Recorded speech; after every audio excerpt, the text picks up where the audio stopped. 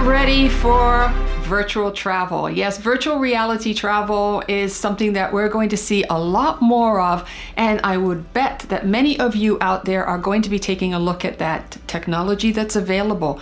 It actually has been around for years. I, for one, have never really bought into the whole concept of putting on goggles and seeing things virtually, but you know, in spite of what's going on right now with the airports closing and travel being such a questionable thing to most of us, there might actually be another alternative, and that is to do virtual travel. So this is what I'm going to do. Is I'm going to show you guys today some of the things that are new to me, new to you, in terms of virtual travel. Let's take a look.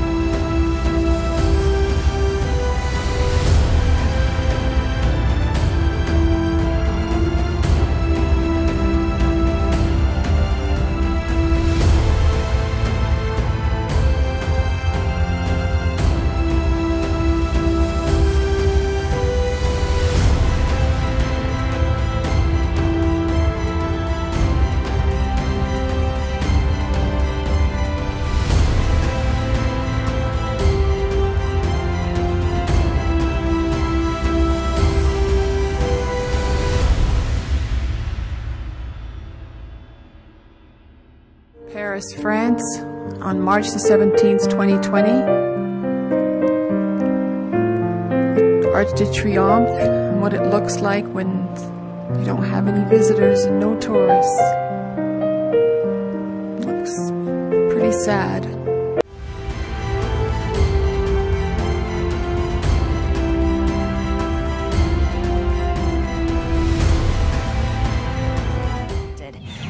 Almost every aspect of Machu Picchu is linked to the sacred beliefs of the Inca.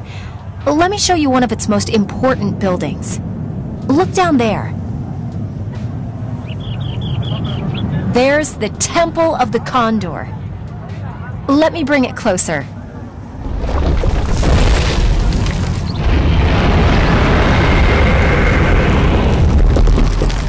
Valley was the battleground for one of the last valiant stands of the Inca people.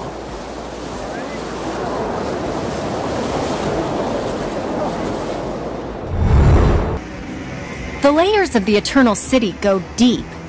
Let me show you just how deep. Watch this.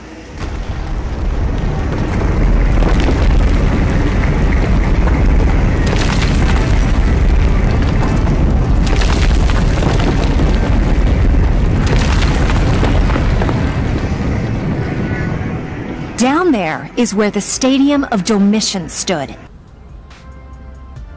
And here you get the sensation that you're about to fall over the edge. Don't push me. So what did you think about that? Did you enjoy that journey that I took you on?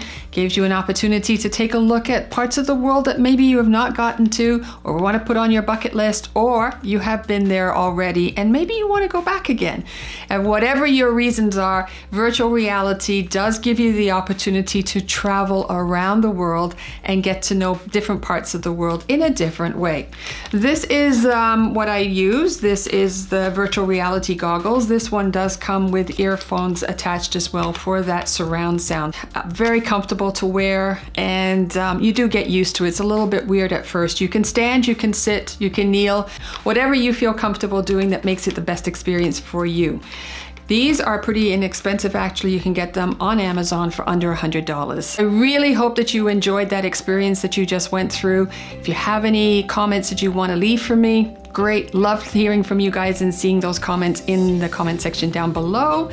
And as well as if this is your first time visiting this channel, please consider subscribing by hitting the subscribe button and ringing the bell so that you know that I've just uploaded a new video, because I'm here every week talking to you about travel.